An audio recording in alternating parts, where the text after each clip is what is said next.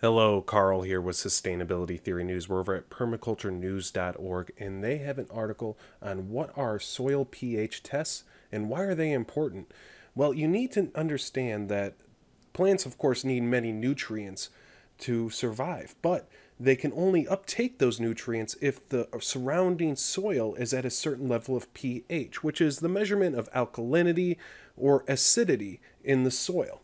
Now I'm just going to go over to Selectech's website, Soil Testing, Measurement of Soil pH.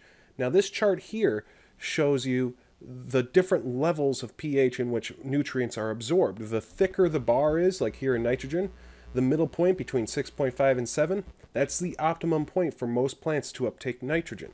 Whereas zinc down here at the bottom, it requires almost all acidic because in the alkaline side, doesn't absorb very much.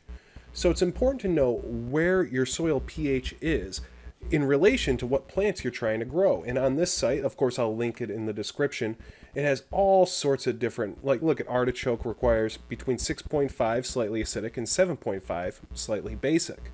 But asparagus has an even wider range than that, 6.0 to 8.0.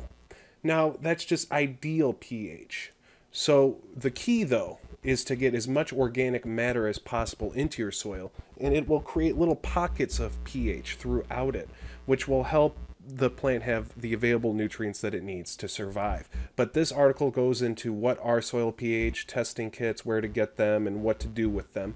So I'm going to link to this as well as the chart page here at Selectech's website. That will be in the description. And if you'd like to see more news headlines like this, subscribe to my channel. Have a great day.